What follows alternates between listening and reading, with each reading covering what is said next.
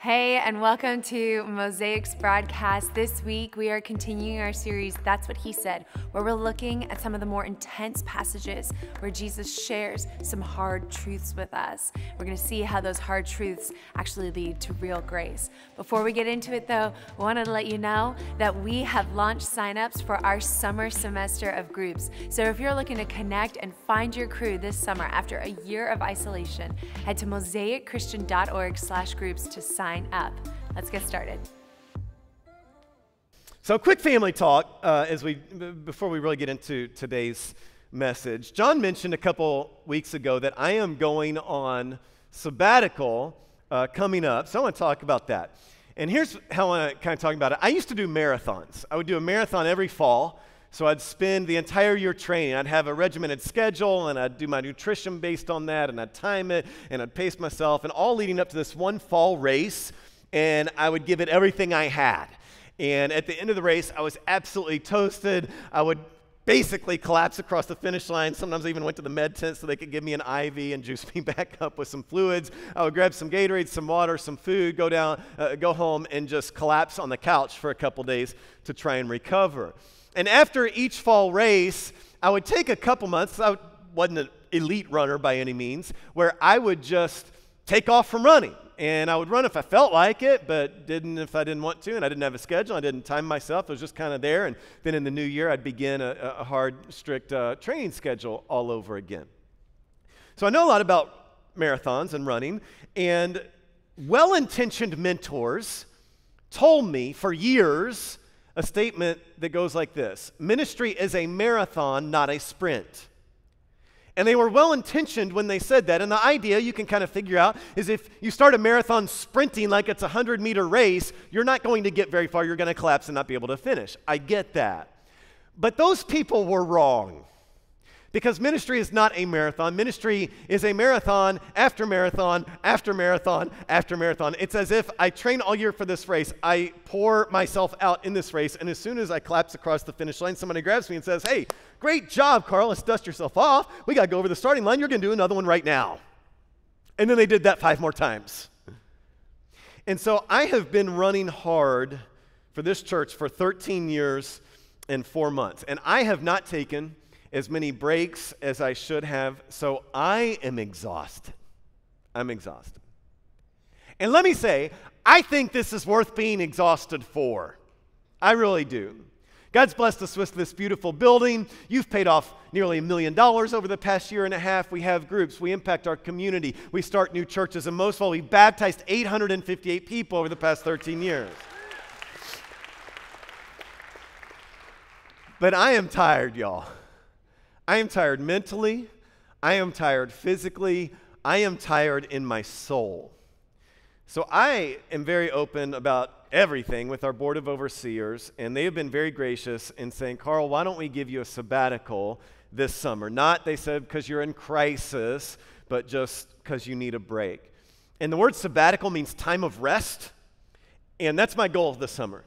We're going to do some typical family vacation stuff, but then we are going to head out in the western part of the country, Utah, Colorado, spend a couple months there, and I can't wait to rest.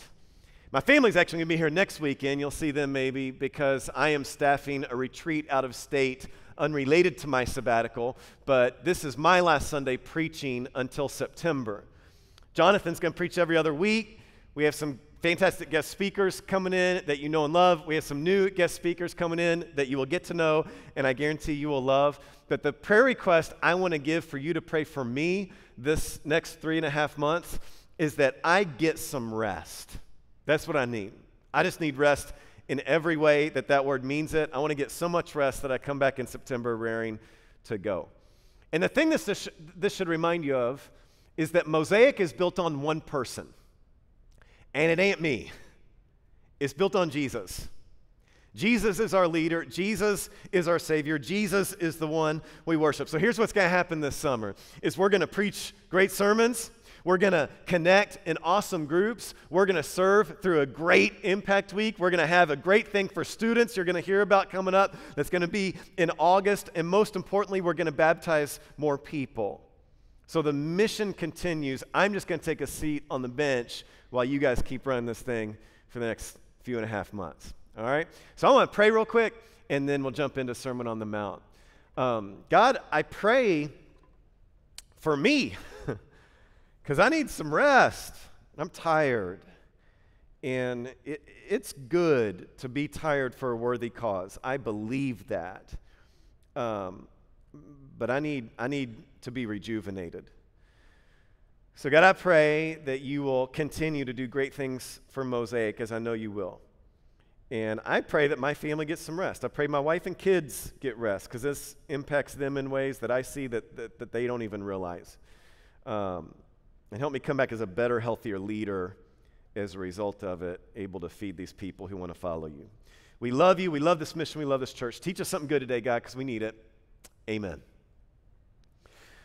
So a couple months ago, maybe 1 month ago, something like that, my wife was out of town, and my dad was flying through Baltimore, and he had a several-hour layover, so he shows up for church to surprise me, and he says, hey, I'm going to take you and the kids out to lunch after service. I said, great. So I love some good pizza after lunch. We went to my favorite pizza spot, and as we walk in, the waitress/hostess meets us at the front. She says, how many? We say 6 of us. She says, well, all of my 6-seaters are taken, so all I have is these few tables in the back, but you won't be able to sit together. And she told us how long the wait it would be for the 6-seaters. We weren't going to wait that long. It's too long. But I can look in the back and see these 3 tables. There's like 2 open, and in the middle there's one that has a sign that says, do not seat people here. And it was against a wall, and there's no other tables over here. So I realized, oh, they're trying to keep these 2 tables apart for social distancing reasons. I get that. But we were going to be the only ones back there. So I said, oh, this is great. We can just move that other table and put those 2 together, and then we can sit together as a family. And she looks back at me and says, no, we can't. So real quick, soapbox, I am over a lot of the COVID shenanigans, and I use that word very carefully and on purpose. Yeah, okay, easy, whoa. Okay, for those of us who are clapping, here's what we mean, here's why we're clapping, is we're not saying like COVID is a government hoax, we're not saying don't get vaccinated, I got my shots, feeling okay. What we're saying is, well, here's how I say it, is my sin nature wants to start a Twitter handle called COVID Logic. Okay? Some of you are already tracking with me. And it would, I haven't, if it exists, it wasn't me, I promise, but I would just tweet things out that go like this. Why in an NBA game do the players on the sideline who are safely distanced from each other not wear masks, but when players get in the game and they're sweating and touching each other, they don't wear a mask? If we really cared about their safety, we would reverse this. It's just logic to me. Or here's another one. Okay, how come when I'm at the airport going through security, I must leave 6 feet from the person in line in front of security, but then when I get on the plane with them, we share an armrest and touch elbows for the next 3 hours? I'm not saying I don't want to be safe. I'm saying I just like to be logical along with being safe. So back to the pizza shop. This woman looks at 3 tables, and she says, it's against the rules. And I said, can I talk to the manager? She looks at me and says, I am the manager. I said, look, we can just do this real quick. It's going to be really simple. I'll move the tables for you. She says, I'm not allowed. I said, yes, you are. She goes, no, the owner of this franchise, this particular restaurant won't let me. And this is when I'm just over it, y'all, so I lost it, and I let her know it. I looked her in the eye. To her credit, she handled the whole thing really well. But I looked her in the eye, and I said, why don't you go get another job for someone who lets you think instead of acting like a robot, fulfilling stupid regulations that don't make any sense and hurt customers and prevent them from sitting with their dad who's only in town for 3 hours. Have I mentioned I need a sabbatical? So my dad's like playing it cool and trying to be a peacemaker. We end up sitting down, and my dad's over at that table with 2 kids, and I'm at this table with these 2 kids, and I think I literally have steam coming out of my ears. And then I know as soon as we sit down and after we order what my dad is going to do, and I'm trying to send him like a telepathic Jedi prayer message, something that will tell him, don't do it, don't do it, don't do it, because we always do, whether we're home or out. And he shouts over to our table, and he goes, hey, everybody, we're going to pray together. right while the manager's standing there. So we all bow our heads because we're great Christians, and we pray to Jesus to thank him for this wonderful restaurant we're at. And the waitress continues to wait on us nicely, and I'm thinking, crap, she may find out I'm a pastor. She already knows I'm a believer. If she showed up today, she already left. And I was feeling so badly that at the end of the meal, I took a $50 bill and I walked up to her and I said, hey, I just want to give you an extra tip. She goes, you don't have to do that. I said, no, I really have to do this. And I gave it to her and said, sorry for being an a-hole. And she said, thank you. And I did the walk of shame to my car. Here's my question. Does your anger ever get the better of you? And it may not come out as it does for me. Right? Mine can be like a rage sometime. Here's how your anger could come out. Could come out as a quiet bitterness. Right? Your anger could come out as withdrawing. Please don't elbow people during my sermon. That's just not fair. It may come out as losing it. Does your anger ever get the better of you? Do you ever lose it at a waitress? Do you ever get mad at somebody and then drive home thinking about the whole time, and when you get home, you just lose it on your kids? Not because of them at all. Do you ever have an experience where you see something online, you just vent post about it? Do you ever do this at your spouse? Too real. Do you ever have that slow burn that just consumes you? What do you do with your anger? It's not something we can ignore. I heard this sad story out of Germany that happened just a handful of years ago. Apparently, every so often in Germany, they'll discover a hidden or buried, I guess, undetonated bomb from World War II. And so they have this team that'll come in and defuse it. But what happened a few years ago is that team got up to it, and I don't know if they did it wrong or just touched it the wrong way, but it blew up, killing 3 people. And if left unchecked, that's what our anger can do. It's an undetonated bomb that will just destroy us or something around us if we leave it unchecked. Kind of reminds me, for the old people, of that Seinfeld episode from years ago where Kramer learned the phrase serenity now, just serenity now, serenity now, serenity now. And that was his way of dealing with his anger, and he looked so at peace. And then the person who had gone insane said, you know, that just stuffs it till later. Serenity now, insanity later. Here's the reality is we all need help with our anger. It's something we cannot escape. We need to figure out a proper, healthy way to deal with it. Enter Jesus. We're going through a Sermon on the Mount as a church, taking several months, and he gets really practical in the scripture we're going to look at today to say, here's what you need to know about anger.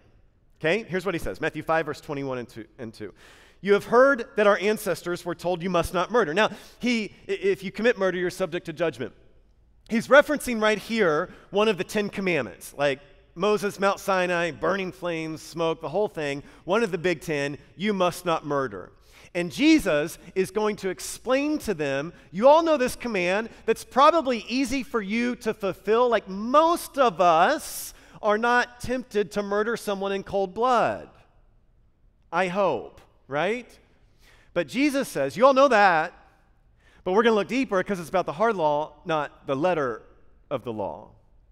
He says, you know that, but I say, if you're even angry with someone, you're subject to judgment. If you call someone an idiot, you're in danger of being brought before the court. And if you curse someone, you're in danger of the fires of hell. Now, what does this mean? Okay, the Greek language had 2 words for anger. One was thelos, which was used in Greek literature when they were talking about just a pile of straw that caught a flame and burned up real quick and then it was gone. Okay, that was thelos. But then there was orge. This is a long-lived anger. This is the anger of a person who nurses it to keep it alive and won't let it die. And Jesus uses that word, orge. Everybody say the word orge. Kind of weird word. But it's the second form of anger that Jesus condemns. He's not saying don't ever get angry. It's unrealistic. He's teaching us don't let your anger reach the place where it's hostile and vindictive and resentful and trying to retaliate against a person. So a couple of phrases to point out. He says, if you call someone an idiot, you're in danger of being brought before the court. Now, when I was growing up, I had a different translation of the Bible than we use. This one's easier to understand. The translation I used said, if you use this Aramaic word, if you call someone Raka, you're answerable to the Sanhedrin. And this just helps it make sense. What it's saying is, if your words get out of control, somebody can sue you, right? That's still true today. Which I do want to say, I think it's okay for us to acknowledge that there are some idiots in the world. Okay? I appreciate the head nods. For example, I don't know if you saw this week. Do not fill plastic bags with gasoline. I mean, this is a message we need from our government, like, to protect us. My thought was, I think we should just let them. It's kind of what I thought about it. I didn't know if this made me more embarrassed to be an American or more embarrassed to be human, but then they put, like, this went viral, so they put this out. Sometimes when we put on a safety message like this, people use it as a way to look down on others. We ask that instead you use this as an opportunity to reflect on safety in your own life. No, I'm going to look down on others. Thanks. Moving on, just got to acknowledge there are idiots. Matthew 5. But anyone who says, "You fool," will be in danger of the fires of hell. Now that's a little confusing. He's talking about this in the context of murder. If he said anyone who commits murder is in danger of the fires of hell, I think we could all agree, yes, I'm tracking. That makes sense, Jesus. But he says anyone who says "you fool" will be in danger of the fires of hell. What's going on here? Okay, context is king when we read the scriptures. If we don't understand a scripture, we got to look at other scriptures. And we've done this study before where we saw the ultimate bad thing you can say about someone in the scriptures is calling them a fool. Because a fool doesn't mean they're stupid. A fool is someone who rejects God. A fool is someone who says, "I don't need you." A fool says, "I'm my own God." A fool says, "Yeah, God, see you later." The scriptures say the fool says in his heart there is no God. And it's not about an idiocy, it's about an arrogance. So really what you could compare this to when we maybe call someone foolish, it doesn't carry the same weight. What we would say is, "God damn you." Or what we would say is, "You can go to hell." And think about this, why Jesus is talking about this in context of murder. Because if you murder someone, you're saying, you are so far beyond hope, you are so far beyond reconciliation, you're so far beyond even God rescuing you from your evil mindset, you don't even deserve to live in a chance at that. And Jesus is saying, if you say to someone, "You can go to hell," or the phrase, "God damn you," you're saying the same thing, that you are so far beyond even the grace of God can't help you. And Jesus says, watch out. When you do that, that's your anger that's gotten a hold of you, and now you're the one who's rejecting God and his ways. Jesus goes on, if you're presenting a sacrifice at the altar in the temple where they worship, and you suddenly remember that someone has something against you, leave your sacrifice there at the altar, go and be reconciled to that person, then come and offer your sacrifice. Meaning, you've got to deal with this now. Don't put it off. Nothing's more important than dealing with your anger issues. Verse 25 and 6. When you're on the way to court with your adversary, it's kind of using an analogy, settle your differences quickly.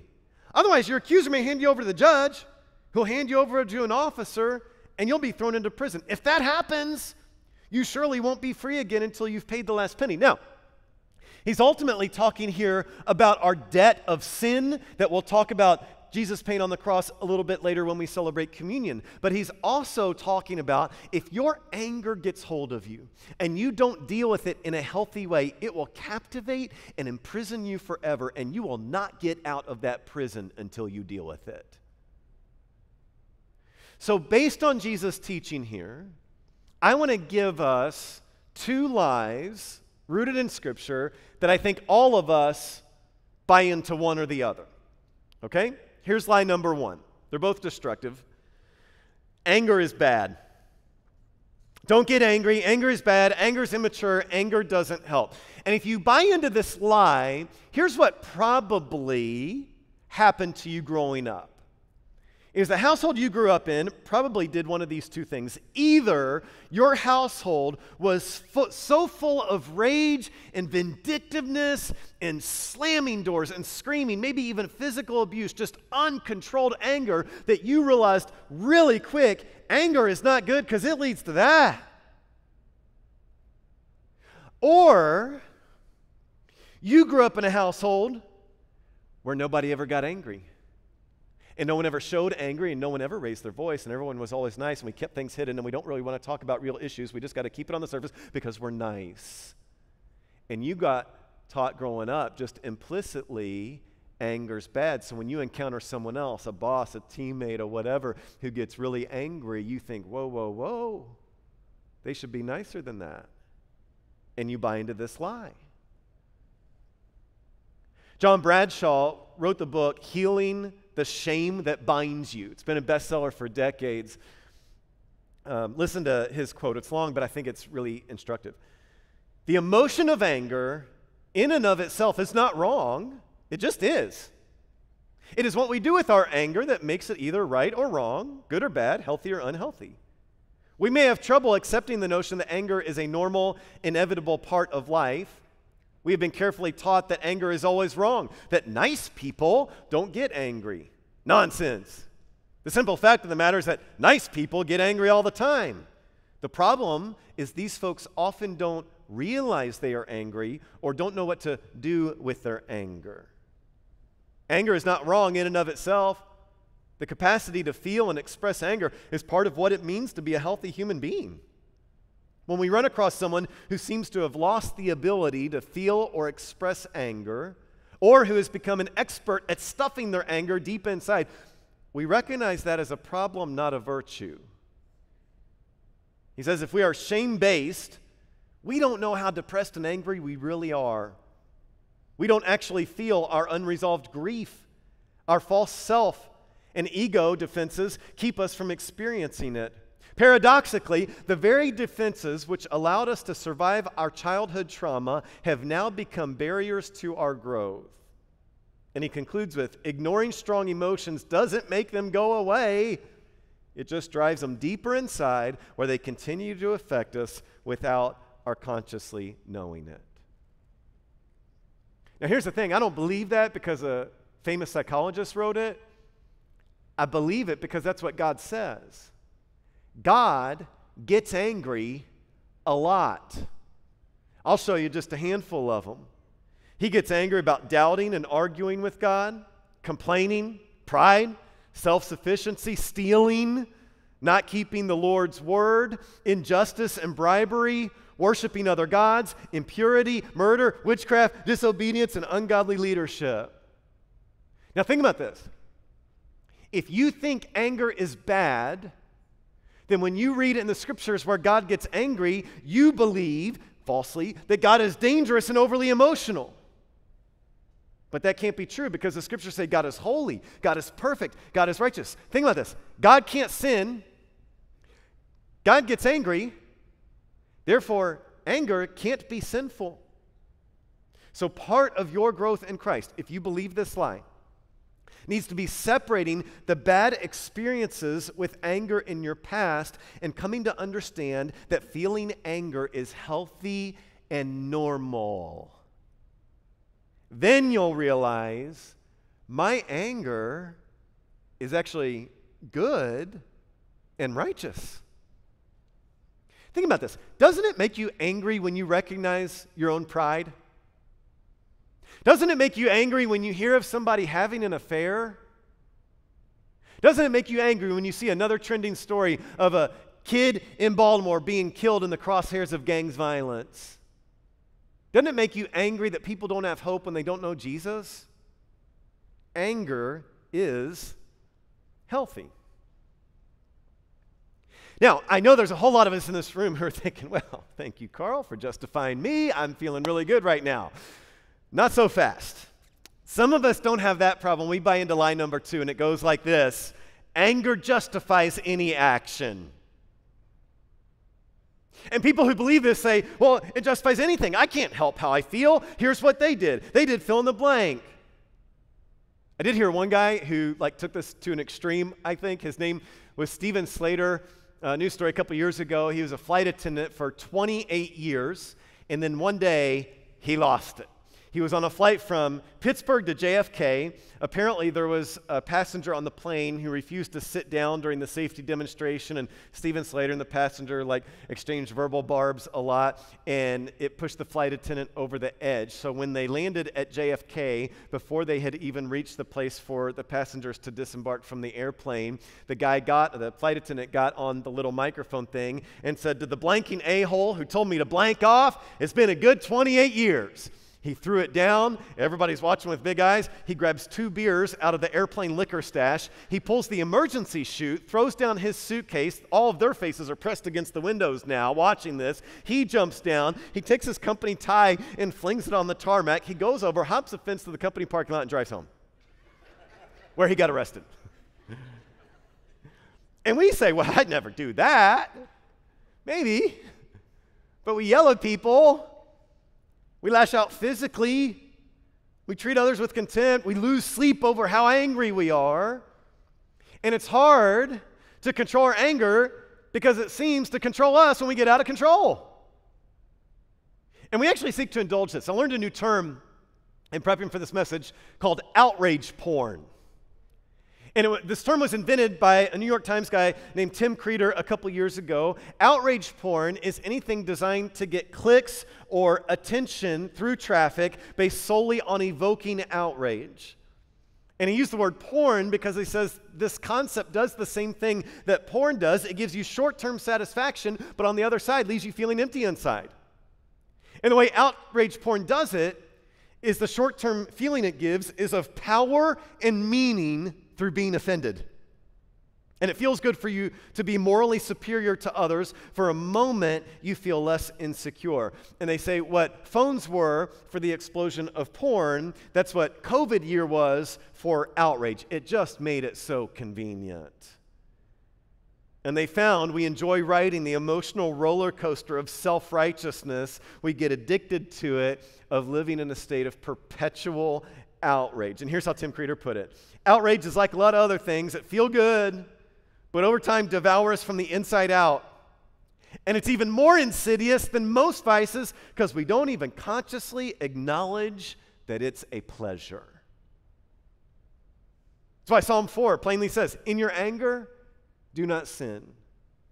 And please catch it. It doesn't say don't get angry. It says in your anger, do not sin. That's why 1 Corinthians 13 says love is slow to anger. It doesn't say love doesn't get angry. Love is slow to get angry, which is hard to do.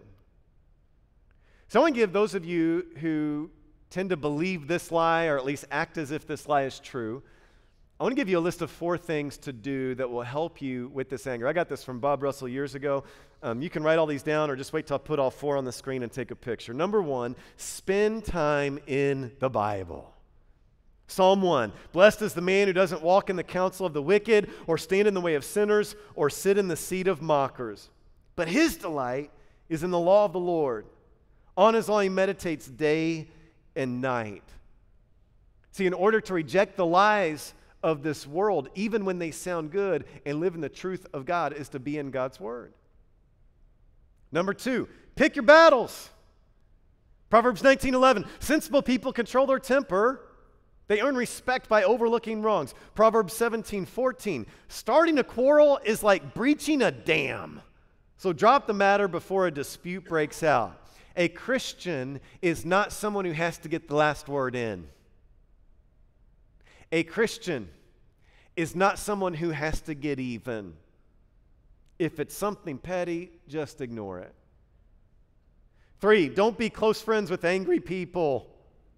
Proverbs 22:24, "Don't befriend angry people or associated with hot-tempered people." Here's what this means. If your close friends all love to gossip, you know what you're going to end up doing? Gossip. If your close friends all have a short fuse, you're going to gain a short fuse. If your close friends all indulge in outrage porn, you know what they're going to send you? Links to outrage porn. Number 4, keep your tongue in check. Proverbs 15:1, "A gentle answer turns away wrath, but harsh words stir up anger." Here's all that means. Learn when to be silent. It'll keep you from taking out your anger in the wrong way a lot. So we've identified two lies. Anger is bad, and anger justifies any action. I want to combat those with some truths from Scripture. We said anger is okay because God gets angry, therefore anger cannot be sinful inherently. I show you that big list of God getting angry. I want to show you an expansion of one of those. Jeremiah chapter 7, look at this. It's God talking. He says, "No wonder I'm so angry.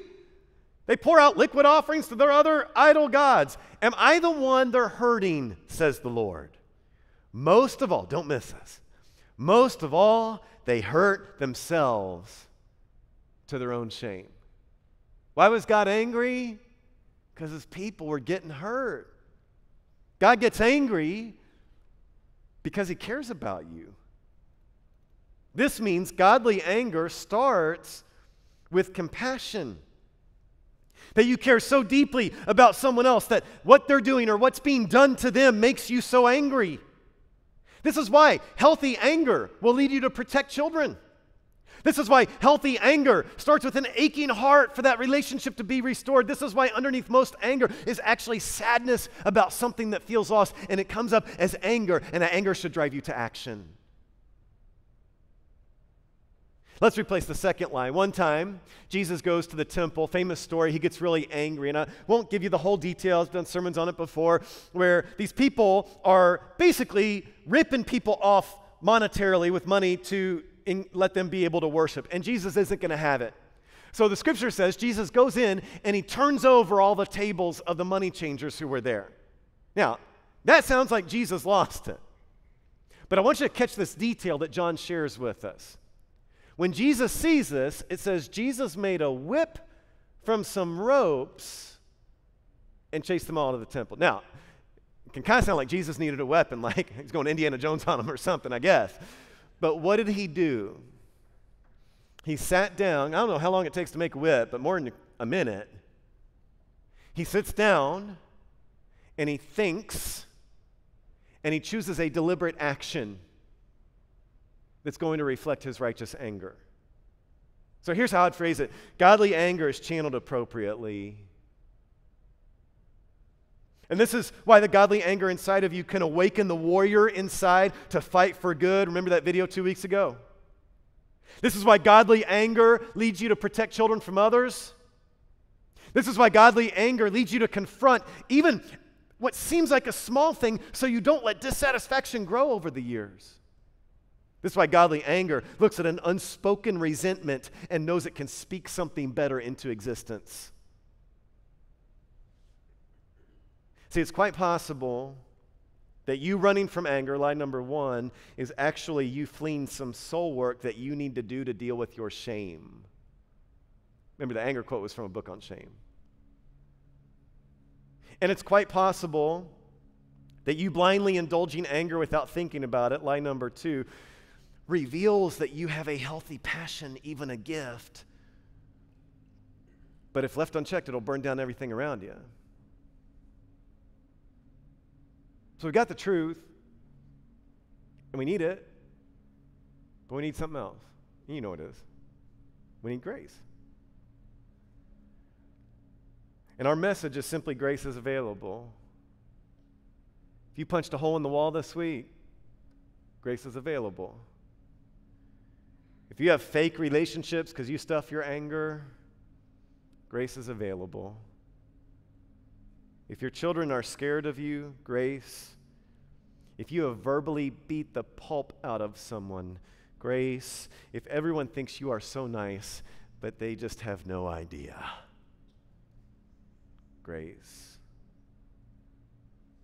And if you don't have grace, meaning if you don't have Jesus, we want you to go to mosaicchristian.org/connect and check the baptism box so we can talk to you about getting grace. There's nothing better. There's a verse in Hebrews that says, "See to it that no one misses the grace of God." And we moved here 13 years and 4 months ago to see to it that no one misses grace. And I've heard it said that church is a place where grace is kept on tap and the bar is always open. And that's who we are. So you know what a dad who unloaded on his kids on the way to church needs? Grace. You know what the addict who said she was clean but got high every day this week needs? Grace. You know why we do prayer requests and pray for the divorces and strained marriages and illnesses and fractured relationships and empty wombs? You know why we pray for them every week? So no one misses grace. You know why we worship? Nice and loud so we hear each other's voices. So no one misses grace. You know why we study God's Word? Connect in groups, serve. So no one misses grace. You know why when we walk out of this room, we don't leave it here, but we're open about our brokenness and struggles in ways that make us look bad? It's so no one misses grace. You know why a pastor takes a sabbatical? So no one misses grace. And I know the reason you're here right now is so you don't miss grace. Jesus loves you. He will never leave you or forsake you. And he made you on purpose, even with your emotions that tend to get out of control. And he says, if you come to me, I'll forgive you, and even better, I'll teach you a better way to live. That's why we follow him. Let's pray. God, we bought into some lies. And it's hard because we know the truth, but it's so hard to live out. So God, I pray that like you do, we will get angry about right things. And God, I pray that like you, we will take time to use our anger deliberately and righteously. So God, help us walk out of here as warriors armed with a righteous anger to improve this world. But God, help us walk out of here basking in the grace that you give. Jesus, we love you. Amen. Like Pastor Carl said, grace is for you. So if you haven't made the decision yet to commit your life to Christ, head to mosaicchristian.org/connect, and we will have a conversation with you if you check that baptism box about what it means to get in that tub and declare Jesus as your leader and forgiver. We hope to talk to you soon. Bye.